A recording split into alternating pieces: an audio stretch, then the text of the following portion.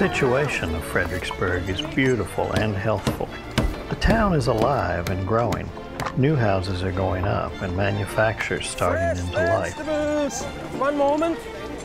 I have On William Street, where large crops are bought and large supplies of merchandise laid in, you see at the corners groups of merchants and farmers discussing things in general and talking of crops, droughts, groceries, and the tightness of the market.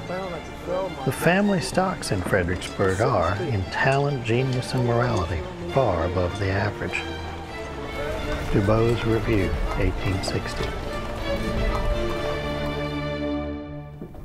Johnny. When I was 11, Johnny. I began to see some of the many trials of slavery. The master came to the conclusion that mother, with my sisters and brother, would have to be sent to Staunton, Virginia to be hired. But Mama, when you coming back for me? I was to be kept in hand by the old mistress for a special use.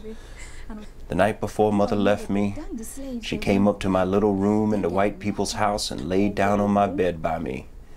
She begged me to try and be a good boy, say my prayers every night, remember all she had tried to teach me, and always to think of her. Her tears mingled with mine amidst kisses and heartfelt sorrow.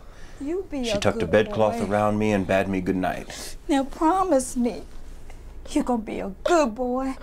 Bitter pangs filled my heart, and I thought I would rather die. I hate them, Mama. I hate them white people that take you away. No, baby. Then and there, my hatred was kindled secretly against my oppressors. The Lord don't want you to. And I promised myself if ever I got an opportunity, I would run away from the devilish slave holders.